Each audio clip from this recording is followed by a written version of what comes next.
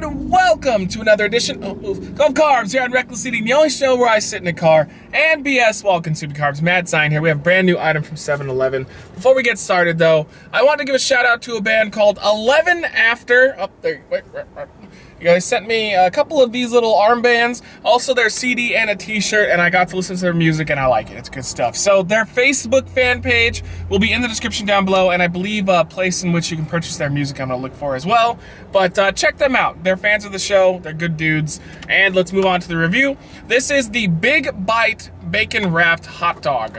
I think it's Bacon Wrapped Big Bite, but I'm dumb and I forgot to get any condiments on it. I bought this thing and then I just walked out. I'm dumb, so it's gonna be really dry, and that's my fault. So I'm gonna try to give them the benefit of the doubt. But I do like 7-Eleven and their hot dog variants specifically. Maybe not so much the pizza, but their hot dogs are good. It's not something I get more than maybe once a year. It's like either it's a whim or sometimes you're just really late at night and all they have left are hot dogs. This is interesting just because they wrapped it in bacon, and I've had bacon wrapped hot dogs before. They're really good, but will 7-Eleven's variant be just as good? Let's try it out right now. The bacon wrapped Big Bite hot dog from 7-Eleven, brand spanking new. It's not bad at all, actually. I tried to get more bacon hot dog than the bun.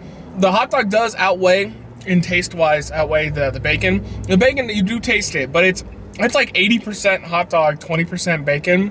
So in a way, it does kind of taste almost like pointless because you're just tasting a regular 7-Eleven hot dog, which I do like them. But to me, this is kind of a gimmick item at best. It's not horrible, though. I mean, I do like adding bacon to stuff. It usually does improve things. Let's get one more big bite. It's solid. It's actually way above solid. I would give this a 4 out of 5. It's a pretty good tasting hot dog. I'm sure a lot of people would be like, 7-Eleven hot dogs, maybe I don't trust them. They've probably been sitting there for a while. I've never had an issue with the hot dog from 7-Eleven. I do enjoy them. So I think it is worth your time. It is worth your money. They are fairly cheap. It's only a couple bucks for a hot dog, which for a hot dog that size is pretty good. And if you don't have a Wiener Schnitzel by you, that's pretty much bottom of the barrel choices when it comes to California. If you're in like New York and stuff, you got hot dogs all over the place, or even like in Los Angeles.